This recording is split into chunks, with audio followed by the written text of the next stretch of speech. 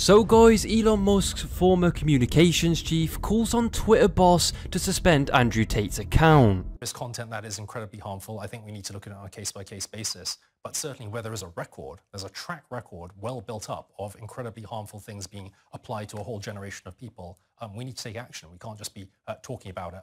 Why would you like to see him taken off, though? There's a person here who has been spreading incredibly terrible, misogynistic, harmful content to lots of people.